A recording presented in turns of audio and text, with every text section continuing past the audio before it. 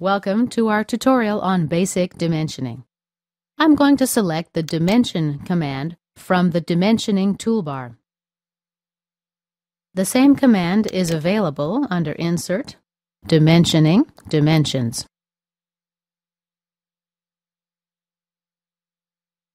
I'm going to select one line and a second line. Click mouse button 1 and you have your dimensions. After we've created our dimension, we can still adjust the position. Let's try this again. Click Dimension. CATIA prompts us in the information corner to select the first element for dimensioning. I'll select this edge and create another dimension. Let's now right-click on Front View, Properties. Choose Hidden Lines and Center Lines. Click Apply and OK. Now we have center lines and hidden lines, which appear here and here.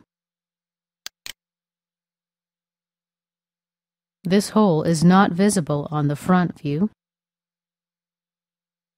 but we do see hidden lines right here.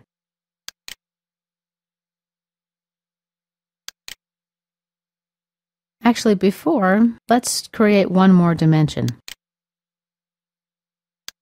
Select this line and this line. CATIA creates an angle dimension.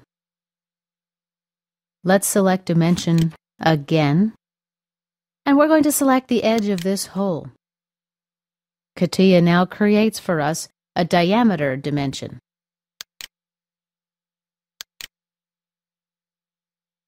If we want to create a radius dimension, we expand this toolbar and choose Radius.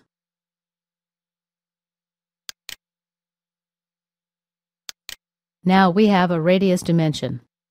Or go back to Dimensions and click on the edge of this hole.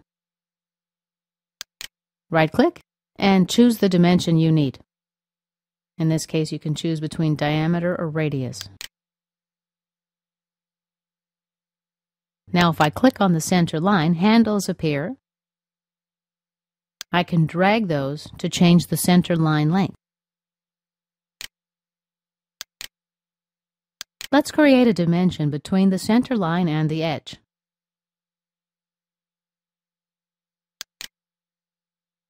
We do see dimension values in millimeters. We can change it to inches.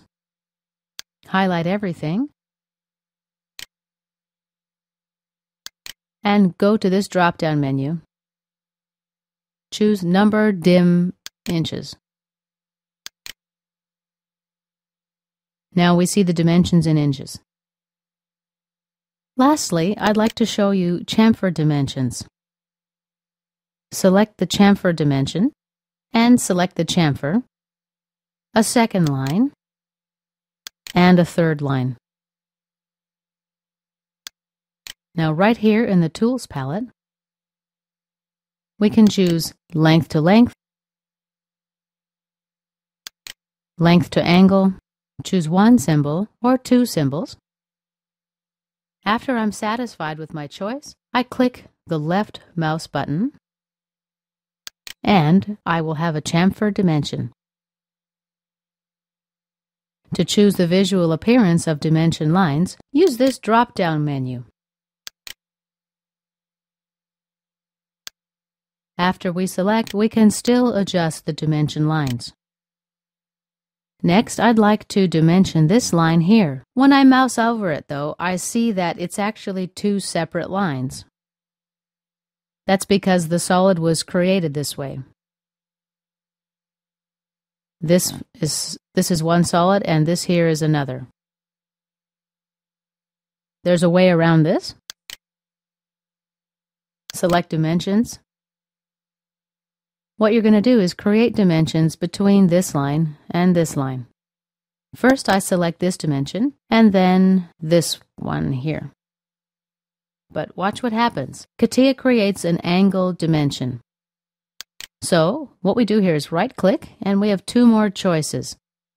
distance and minimum distance. If I select distance, CATIA may create a dimension between this line and this tangency. That's not what we want here. So I select minimum distance, and CATIA then gives me the dimension I need.